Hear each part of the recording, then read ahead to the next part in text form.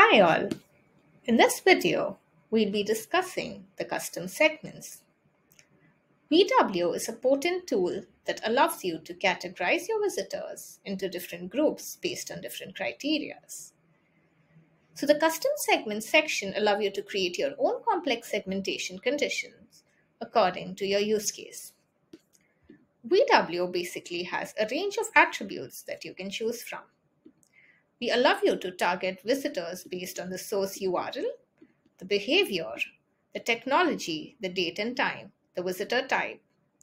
We also have a couple of other attributes that you can choose from, like the cookie value, the JavaScript variable, the IP address, and the data layer variable. In order for you to create a custom segment, you can choose the attribute from the dropdown. For example, if you wish to target users coming to your site from a particular location or that have a specific query parameter appended to their URL. You can achieve this by creating a custom segment. For example, let's say I want to target visitors that come to my site via a specific location. I can select the location from here.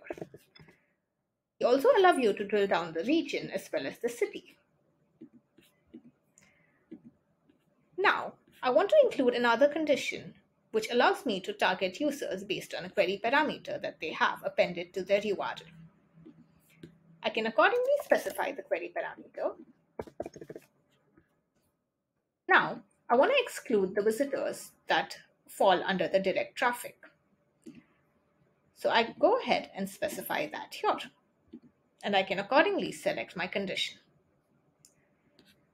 You can decide if you want to use the AND or OR operation. We also allow you to perform conditional bracketing. So this allows you to perform complex segmentation targeting. You can also save the segment which can be reused in the future campaigns. Thank you for watching, and I hope this information was useful.